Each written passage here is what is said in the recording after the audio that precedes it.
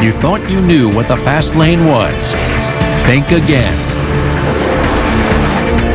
Imagine a superhighway designed for speed, thousands of miles of roadway unhindered by limits of any kind, where drivers can go as fast as their Porsches will carry them. Now, the Autobahn on Modern Marvels.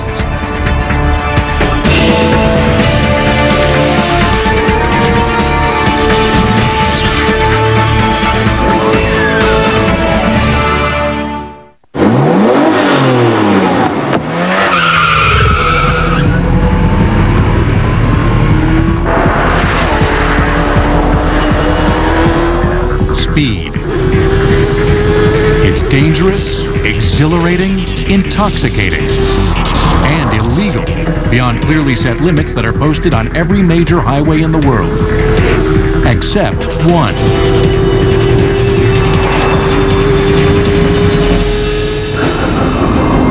It's midnight at a gas station just off the German Autobahn in southern Bavaria. We are about to live out every armchair speedster's fantasy. To push the needle on the speedometer as far as it will go. In this car, the needle's going to go pretty far. This car you see here was a car from Great Britain, and the customer brings it to us as a stock 996 turbo with 420 horsepower, and we converted this car to 520 horsepower. Hans Lieb is a test driver for Roof Automotive, a boutique car company that converts high-end Porsches into the fastest street-legal cars in the world. Everything about these cars, from the low-friction tires to the super-sensitive suspension to the massive engine, has been designed for Autobahn joyrides. The roof car is definitely designed for the Autobahn because the roof car is so fast that it can only be driven such speeds on the Autobahn. You cannot do that on a normal two-lane highway. Hans has to certify exactly how fast this $200,000 Porsche can go before sending it to its owner in London. The Autobahn is the ideal place and the only major highway in the world where he can legally make this kind of test run. The Autobahn for us is a good road to test all our cars. We have mostly no speed limit, and also it's in a really good condition, so it's really safe to test cars in this way by night. First you learn slowly to walk, and then you learn faster to walk. And so it's the same impression you had with speed. Of course it's fun to go really fast with cars. But at the end you must be always really careful, and all your eyes must be watching all around, so also by side and also in front a little bit. At this speed, even the super smooth surface of the Autobahn, specially maintained to accommodate really fast drivers, feels rough and pitted. And the slow and gentle Autobahn curves, designed to allow drivers to reach and hold extreme speeds, strain the Porsche. The hardest part at that speed is if you see cars in front of you and you are not really sure how they react. Sometimes they are sleeping and they turning to the middle line. So you must be really sure that the line is clear and that is not a car who can make something wrong in front of you.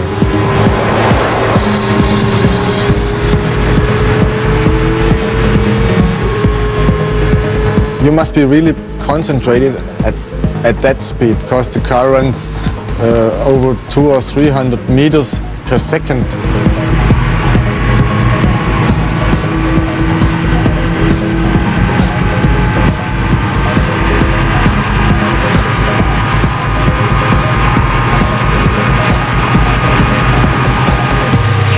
This 520 horsepower Porsche tops out at 7,200 RPMs and 212 miles per hour. That's with a camera crew of 2 squeezed into the side and rear bucket seats.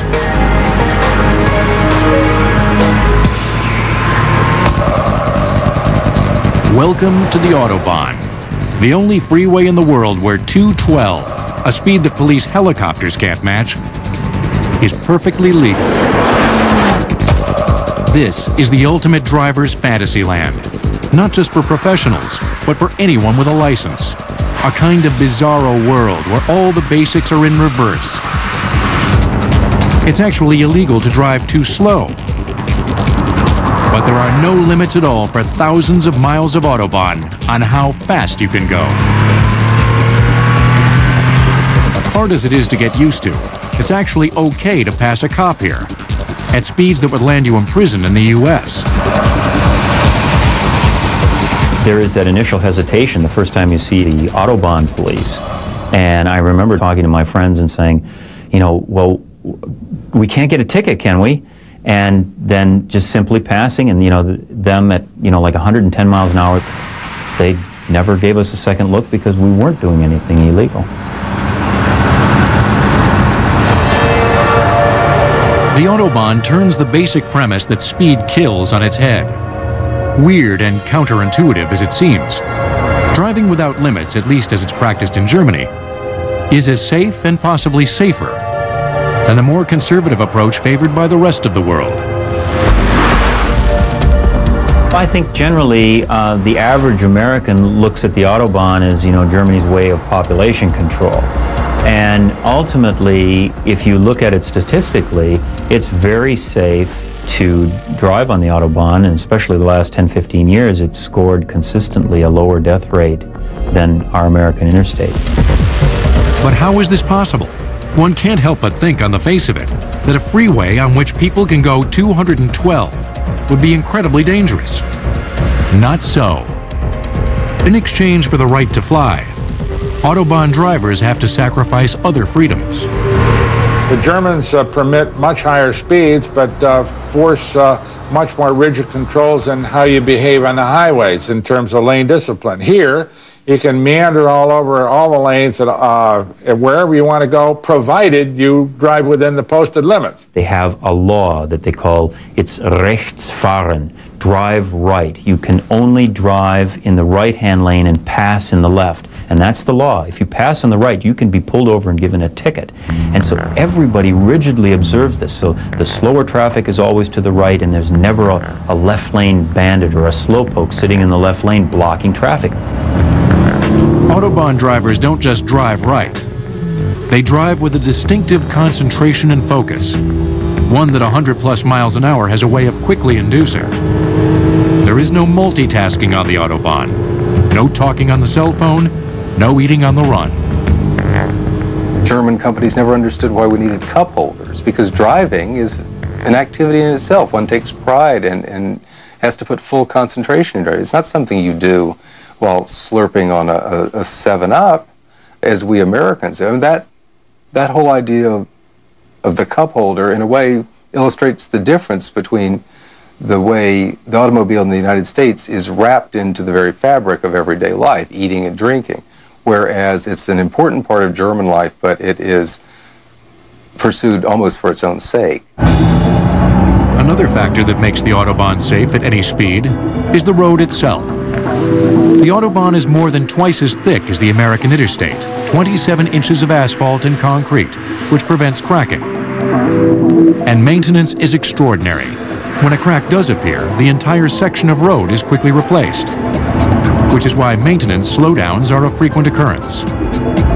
As a rule, the Autobahn is incredibly smooth. You can't have potholes on a road where you can drive 120 or faster.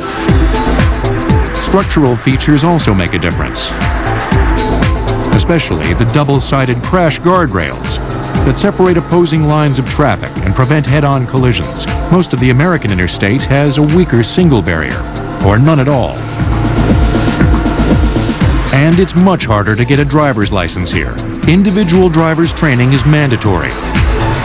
And the license itself, which you have to be 18 to get, costs between $1,500 and $2,000. A key feature of the Autobahn safety net, of course, is the quality of German cars. Cars designed from the 1930s on, with the Autobahn in mind. Cars that can go incredibly fast, but that are also beautifully maneuverable at extreme speeds. And as this footage shot by the German Highway Patrol illustrates, cars that can save a life at any speed. I would credit the unlimited speed limits of the German Autobahns of not only creating very highly engineered and effective automobiles, but very safe automobiles. The suspensions, the gearboxes, the brakes, the steering, the lights, the structure of these cars became the best in the world in many ways because they were tested in the crucible of high-speed running on the German Autobahn.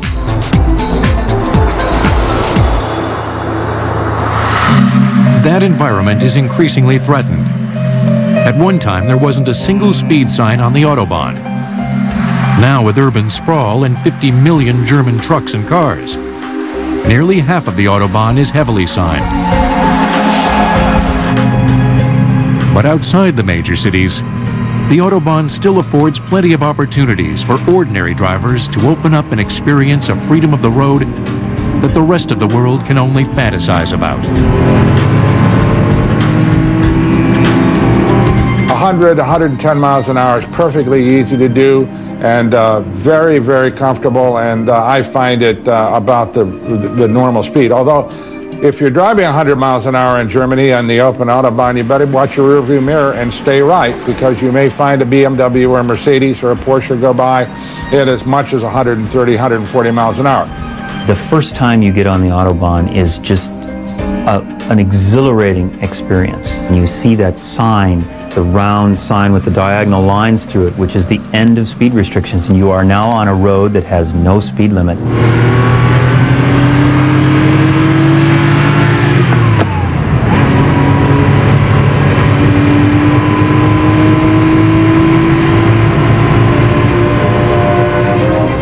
Listening to Beethoven as you drive 110 miles an hour down the Autobahn is just one of the life-affirming experiences that you can have if you're a car buff. You're supposed to test your car, test yourself, drive faster. Get places, of course, fast. The road is somewhat of an adventure, and I think it was designed to be that from the very beginning. An adventure that had its roots in the deadliest hour of German history. Up next, the origins of what was once officially known as Adolf Hitler's Road. There are 0.72 fatalities per 100 million vehicle miles traveled on the Autobahn, compared to 0.84 on the U.S. interstate. The Autobahn will return on Modern Marvels. We now return to the Autobahn on Modern Marvels. The Autobahn is one of the most beautifully groomed highways in the world. It looks like it was built yesterday. A state-of-the-art road for state-of-the-art cars. But the Autobahn is actually the oldest national freeway system in the world. Its roots go back to Adolf Hitler and the Third Reich. In fact, until the end of World War II, the Autobahn's official name was Die Straßen Adolf Hitlers, or Adolf Hitler's Road. Built between 1933 and 1942, the Autobahn was the largest and most triumphantly publicized public works project of the Nazi regime. It put hundreds of thousands of people to work, made blitzkrieg military movements possible, and served as a symbol of the new Germany, the Germany that could get things done. A high Nazi official is quoted as saying that everything in Germany in the 30s had to move at 100 miles per hour, and therefore you needed the Autobahns. Germany could project itself to its people and to the rest of the world as a country on the move, moving into the future faster than anyone else. This was reflected in the streamlined cars, it was reflected in the curves of the Autobahns. The myth about Adolf Hitler's Road was that Hitler himself came up with the idea for a high-speed, cars-only freeway, while serving a 5-year jail term for the failed Beer Hall Putsch in Munich in 1923. In fact, German engineers had developed the basic paradigm for the modern freeway when they began designing experimental limited-access roads for Berlin and other cities in 1913. The elements of that are so familiar to us today, it's worthy to repeat that they were inventions at one time. That is, dividing traffic with a median in both directions, having at least 2 lanes so that the faster traffic can pass the slower traffic, and having pavement that is solid and curves that are banked and designed in a sufficient radius for the handling of the vehicle. At first, the National Socialist Party attacked the Autobahn as an elitist extravagance that would only benefit the tiny percentage of Germans who owned cars. But that changed when Hitler came to power and grasped its political, social, propagandistic, and imperial value. It was understood that they would extend to what Hitler called Greater Germany. That meant the parts of Europe he was planning to take over. So the one that ran to the east would eventually go all the way to Moscow. And the Autobahns, as the roads had been for the Roman Empire, were to be the skeleton for this new great German empire, the Third Reich. Groundbreaking on the Reich's Autobahn took place on September 23, 1933, just south of Frankfurt.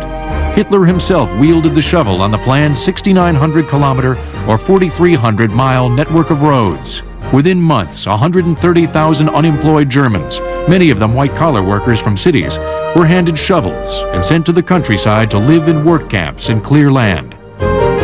Virtually all of the initial work was done by hand, partly because the Germans didn't possess road-clearing technology, partly because Nazi ideology glorified the virtues of manual labor.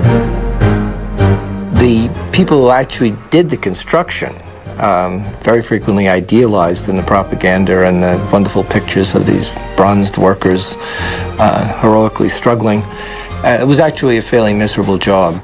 When the weather was good, they would work them not just 8 hours a day, but 10 or 12 hours a day. A lot of people simply weren't in shape for this sort of thing. They weren't, construction guys. They were office people and factory people, and then all of a sudden now they're out in the elements. They had strikes in 1934 in some of the camps, and the Nazis came down very hard on them. They sent the Gestapo, and they wanted to know who was a former communist, who was a troublemaker.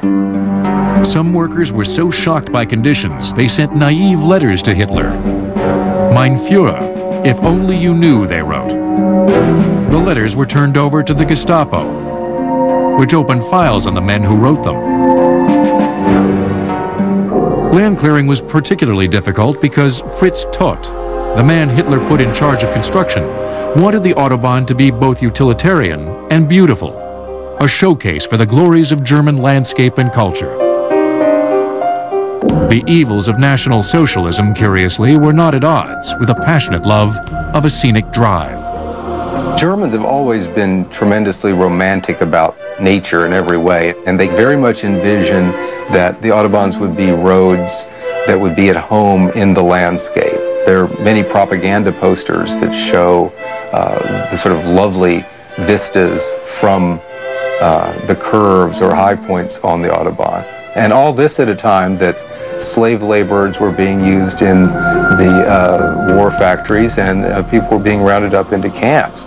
So it was a very bizarre and paranoid and ultimately schizophrenic vision. Bridges were a big part of the Autobahn vision. More than 1,000 bridges, including monumental suspension and arch spans. Nearly a third of the cost of the Autobahn went into bridge construction. Some of the earliest ones were built of steel, but after 1936, with rearmament, steel was in short supply, so they wanted to use more stonework. And they designed and built some very spectacular, the greatest stone bridges since the Romans. Great viaducts across valleys, all stonework, which no one's ever done since. The first stretch of Autobahn, a 37-mile strip from Frankfurt to Darmstadt, was opened to traffic on May 19, 1935. Hitler presided over the ribbon cutting. It would serve as a prototype for the rest of the system, an elegant double-lane highway divided by a narrow median strip. The highway itself was made of concrete, with cobblestone entry ramps and overpasses at regular intervals. The overpass was a key innovation that made the Autobahn and the modern speedway really fast. Well, the great enemy of speed in an automobile is the stop sign and the stoplight. The idea of the Autobahn was that you never had to stop. Therefore, we have the cloverleaf board, the overpass, the on-ramp, and the off-ramps, all those things that we take so much for granted as part of normal divided highways. But that was a very new idea. From the start, the new roads were designed for speed. Original specs assumed an upper limit of 100 miles per hour, which made posted speed limits unnecessary, since virtually no cars could drive that fast. Grades were limited to 7%, which meant they could rise or fall no more than 7 feet in any 100-foot stretch. And curves were extremely gentle and long, so that drivers barely had to touch the steering wheel and never had to slow down. The Germans were eager to showcase their innovative new speedway, and the Autobahn made a striking impression. Foreign visitors who were brought in and given tours, and many of them carried over the Autobahn system in Zeppelins or driven along in high-speed vehicles, were amazed. And they would comment, for instance, that they were able to sit and take notes at 80 or 90 miles an hour. And this was the first that most people in other parts of the world had heard of the idea of a modern high-speed automobile highway. Ironically, the most modern, sleek, ambitious, beautiful, and expensive freeway system in the world was virtually empty most of the time. Just 1 in 75 Germans owned a car in 1936, and the Autobahn carried on average less than a single car per minute per kilometer. Hitler sought to remedy the problem by commissioning Ferdinand Porsche to design a car that ordinary Germans could drive on the Autobahn. The Volkswagen, which would sell for just $360, went into production in 1938, but only 800 vehicles were finished when war broke out and the factory was closed. The Volkswagen wasn't the only car designed for the Autobahn. Other models were built for luxury and speed, like this Autobahn wagon built by Adler Automotive in 1936. Actual racing cars could also sometimes be seen flying along the speedway. In 1938, Rudy Caracciola set a world speed mark of 268.9 miles per hour on a stretch of Autobahn outside Stuttgart. Normally, record speed runs are made on broad expanses of flat land, but Hitler insisted on using the 24.6-foot wide Autobahn. Caracciola, who survived it, later said that it was like aiming down the barrel of a gun. At 270 miles an hour, the overpasses would come up every few seconds, so that the skill levels to drive a car that fast in 1937 was miraculous. Later that day, Bernd Rosemeyer, Germany's most celebrated racer, attempted to top Caracciola with disastrous results. He was hit by a crosswind at an estimated 270 miles an hour, and the car was blown off the Autobahn, tumbled 400 or 500 yards, shredded itself into 1,000 pieces, and Rosemeyer was killed. That ended any record attempts on the Autobahn. The race to complete the Autobahn, however, continued at a grueling pace. By May 1939, 3,000 kilometers of Autobahn were ready for traffic. Ideology had now given way to technology, and most Autobahn work was done with machines. They could design the machinery because all the roads were exactly the same size. So they built a very efficient construction train of various machines all going along, clearing the land and putting stuff down, then laying the different stages of the pavement, and it was all very efficiently done. Construction tailed off abruptly as Germany geared up for war, and only a few hundred miles were added by 1942, when work on the Autobahn came to a standstill. As a military speedway, the Autobahn proved to be of little value, although propaganda pictures suggested otherwise. The rails were actually more efficient for moving equipment and troops, since they extended farther beyond German borders. As the war turned desperate, however, the Autobahn did play an unexpected role. Oddly enough, they were used as airports. The Germans hid fighter planes in the woods nearby, came out, closed the highway, and used them as landing and takeoff strips. And there were about 30 sites all around Germany that they were different emergency airports. Ironically, the Autobahn proved to be very useful to American GIs who rolled through Germany in 1944 on the world's best roads. By the end of the war, the Autobahn was heavily damaged, not by the Allies, but by the retreating Germans, who blew up virtually all the bridges that had so recently and painstakingly been built. Remarkably, the bridges would soon be built up again, along with the rest of the Autobahn. Next, the famous freeway paves the way to post-war reconstruction. With labor in short supply during the war, the Germans used prisoners of war and forced labor to construct Autobahn extensions in Poland and Eastern Europe. The Autobahn will return on Modern Marvels. In the aftermath of defeat in World War II, the Autobahn finally proved useful to ordinary Germans. Most of the vehicles on the Autobahn were military, American military. German drivers didn't reappear until the early 1950s. By then, the country had splintered into East and West Germany. In the West, the Volkswagen, which had been shelved during the war, re-emerged as the symbol of post-war recovery. Both the car and the Autobahn were taking on new meaning. The Autobahns have a post-war symbolism too. It's not so much an official orchestrated thing as it was in the 30s. It became somewhat of a consumer symbol that everybody had their Volkswagen and they want to go someplace. It was like, you know, we want cars, we want roads, we want to be like the Americans. With one exception, the Germans still wanted to drive on the Autobahn as fast as possible. Posted speed limits were non-existent, and gradients were lowered from a pre-war maximum of 7% to just 4%, so that drivers wouldn't slow down going uphill. The speed challenge of the Autobahn, meanwhile, was a big influence on car design, along with the price of gas. Fuel economy would also be a consideration for the German auto industry to build cars that are both fuel efficient and high performance.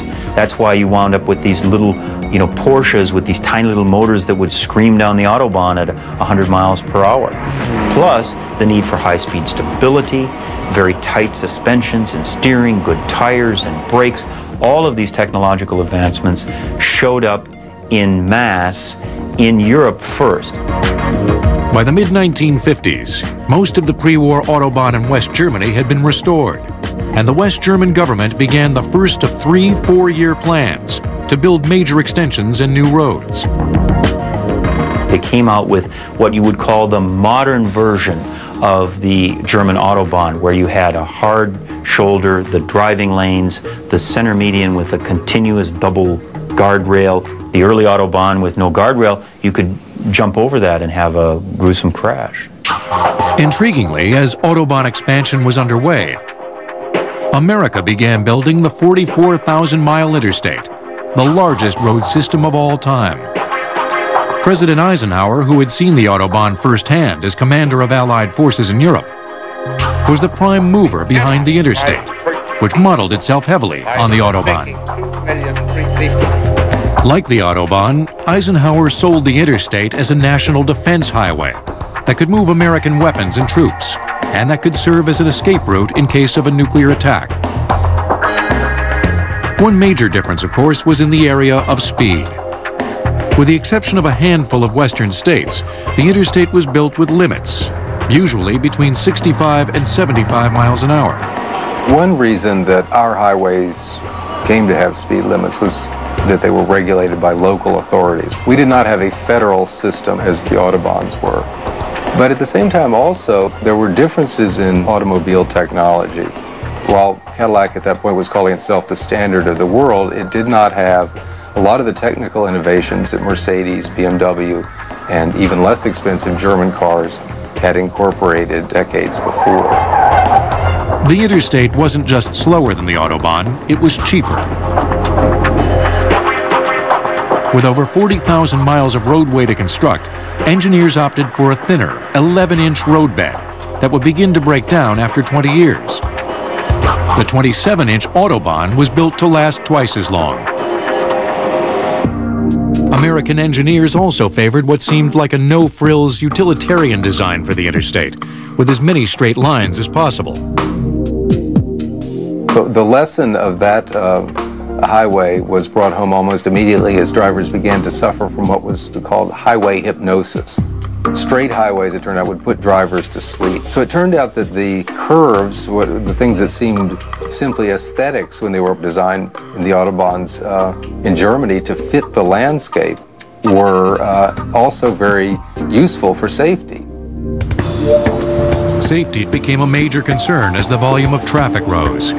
By 1970, there were 14 million cars in West Germany and 19,000 fatalities a year. Many of the most gruesome, of course, on Germany's fastest road.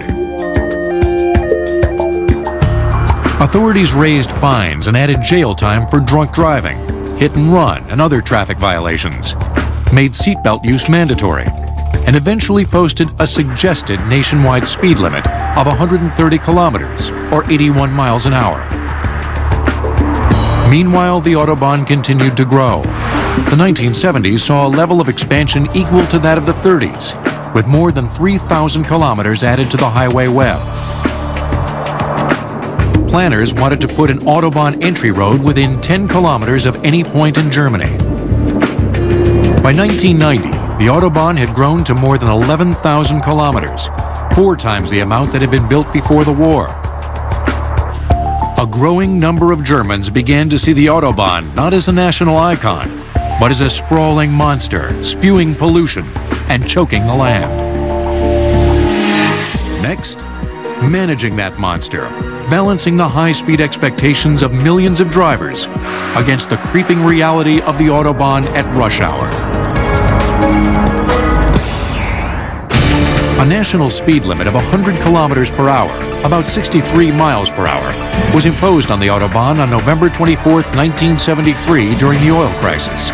It lasted less than 4 months. The Autobahn will return on Modern Marvels.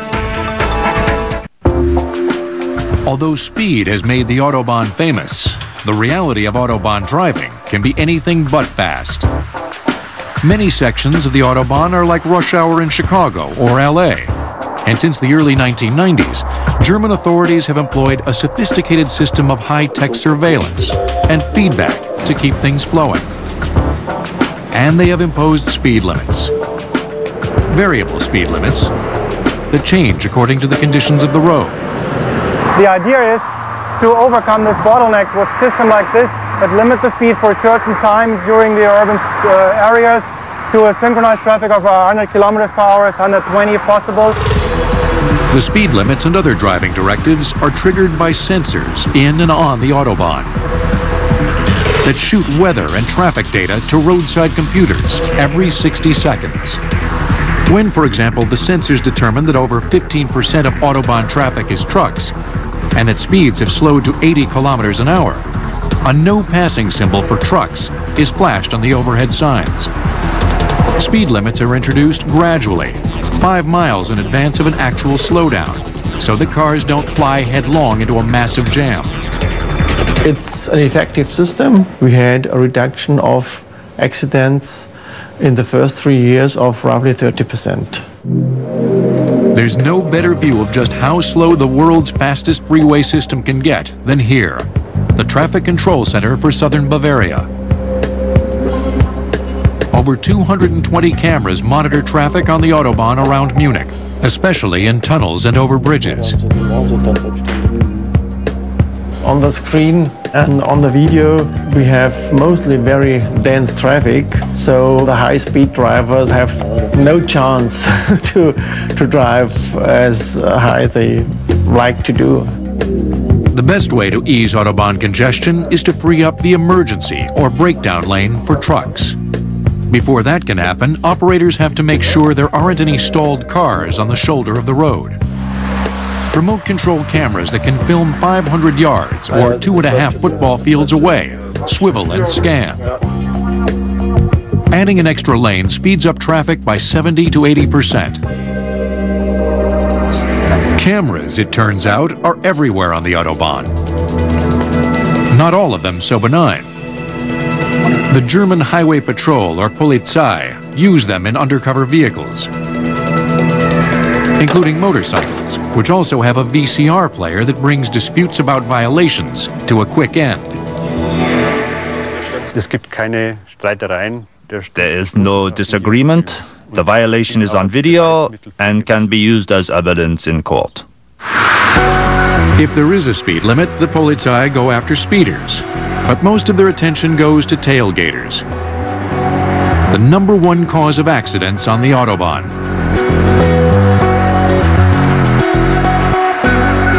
An undercover cop in this van is operating cameras off to the side of an Autobahn overpass. 2 of the cameras are on at all times, using a series of white lines 50 meters apart to measure the distance between cars and identify tailgaters. Officer Michael Pique watches the footage and when he spots a violator, triggers a 3rd camera, which is low enough to film the face and license plate of the driver. I see the tailgater here. I switch the camera and I see the number and the driver. That's all. Fines vary according to the wealth of the driver.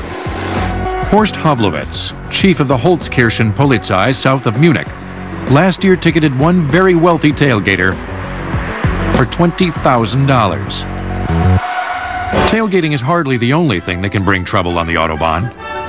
Hostile gestures, like these from a 1950s driver's training film, aren't just frowned upon, they're against the law. Well, there is this, we say, you're crazy, you have a bird in your head.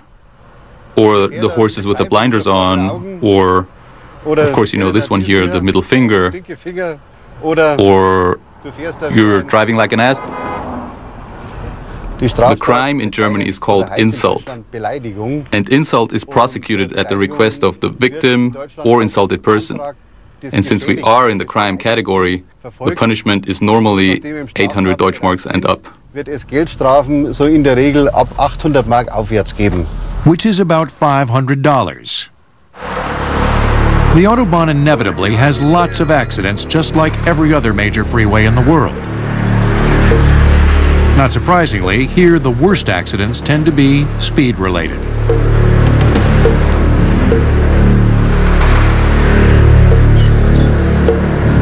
This car was going too fast for its exit curve and plowed through some Autobahn shrubbery before smashing nose first into a tree.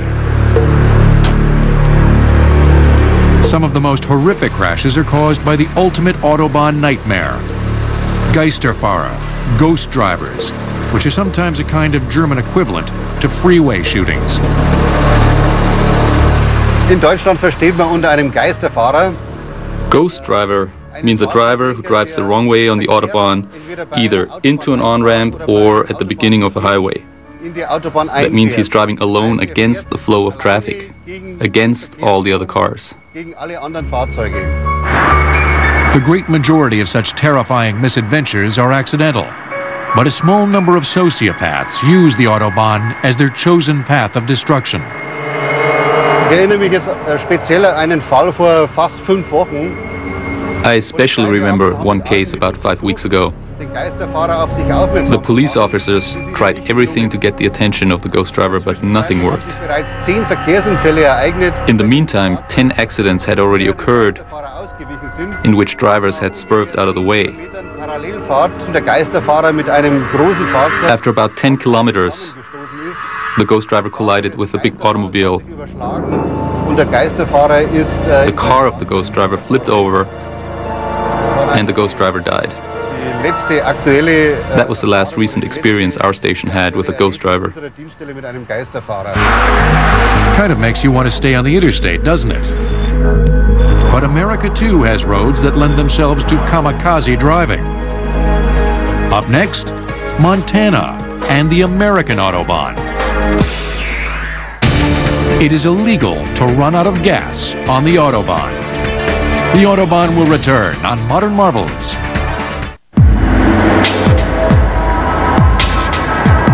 Germany isn't the only place in the world where a motorist can be upstaged at any speed. Until the oil crisis of the early 1970s, the Autostrada in Italy was the world's other great speeder's paradise, with no posted limits of any kind. Since then, the limit has been 85 miles per hour, although that's scheduled to go up to 150 kilometers, or 94 miles per hour in 2003. I suppose that you could say that the speed limits are loosely enforced, although you will find lane discipline every bit as good in Italy on the autostradas as you, in my opinion, as you will be in Germany. Until a few years ago, an American Autobahn of sorts also gave Germany a run for the races. From the 1950s to 1975, when the national 55-mile-per-hour law was imposed, the state of Montana was another speeding sanctuary. Drivers could go as fast as they pleased, so long as their speed was reasonable and prudent for road conditions. Montana returned to a free-for-all approach in 1995. After 3 years and a lot of really crazy driving, the state reversed itself again and fixed the speed limit at 75 miles per hour. Ironically, one of the reasons was that Germans were coming from Germany to Montana to enjoy the total lack of speed limits and long distances that increased congestion had made harder to find in Germany. Germany's Autobahn, of course, is more than a matter of speed signs, and it's doubtful that Americans are willing to do what it takes to make one work. To have a real American Autobahn, which would be similar to the German Autobahn, requires a total rethinking of how Americans drive.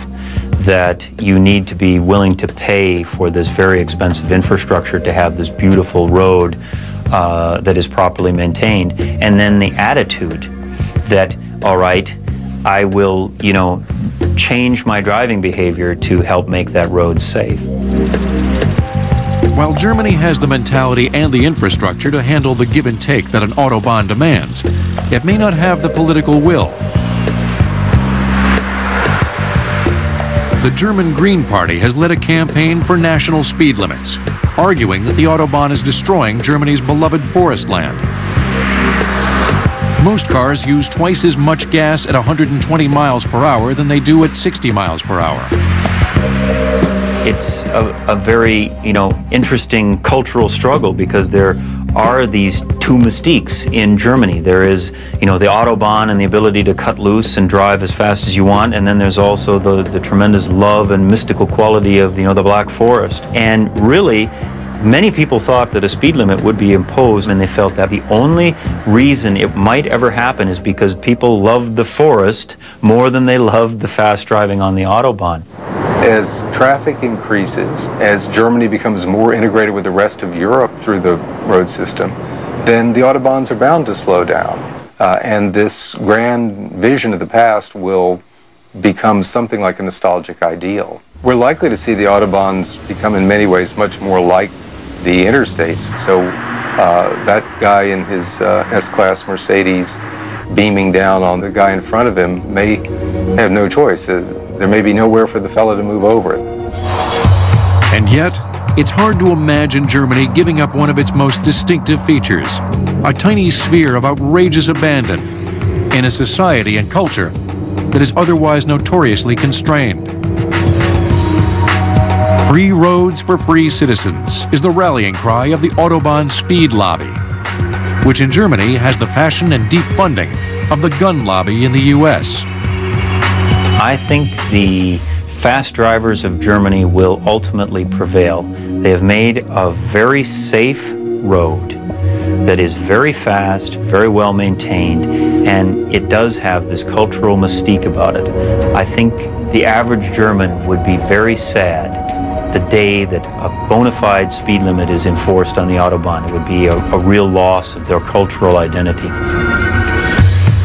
And of the fantasy identity of armchair speedsters all over the world, who have no other freeway on which they can find out just how far the speedometer will go.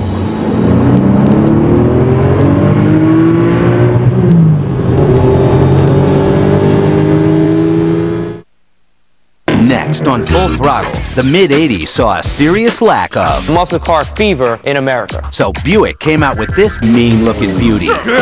Two teams muscle their way under the hood and settle on the racetrack. It was mean in '85, and it's still mean today. 1985 Buick Grand National, next on the History Channel. You thought you knew what the fast lane was? Think again. Imagine a superhighway designed for speed, thousands of miles of roadway unhindered by limits of any kind. where drivers can go as fast as their Porsches will carry them. Now, the Autobahn on Modern Marvels.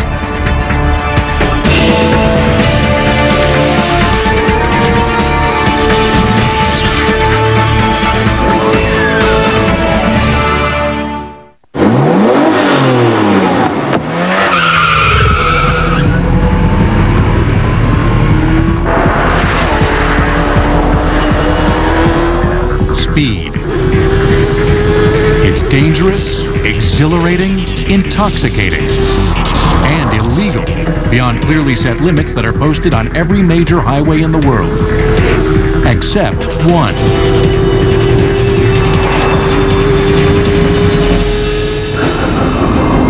It's midnight at a gas station just off the German Autobahn in southern Bavaria. We are about to live out every armchair speedster's fantasy. To push the needle on the speedometer as far as it will go. In this car, the needle's going to go pretty far.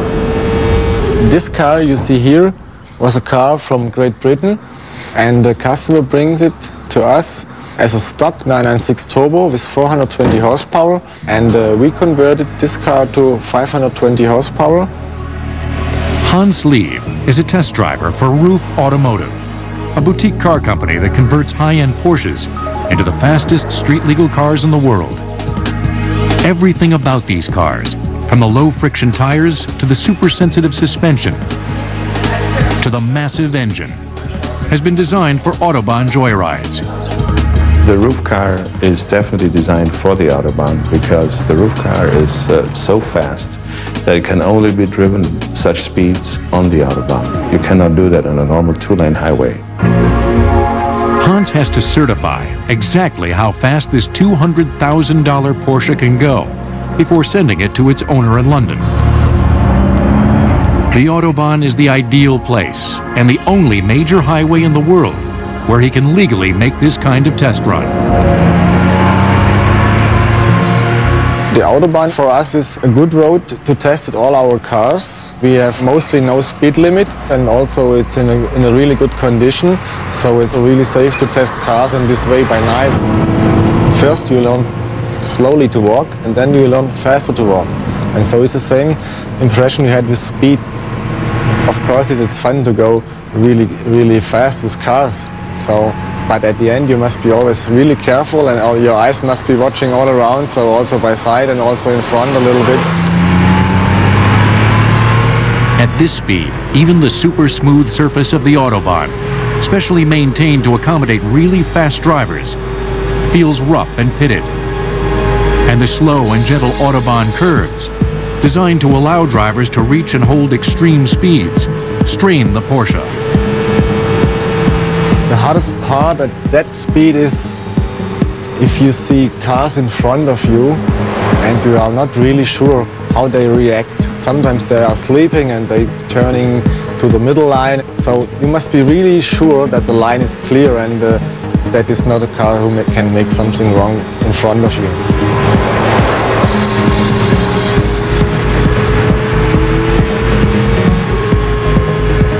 You must be really concentrated at that speed, because the car runs over 200 or 300 meters per second.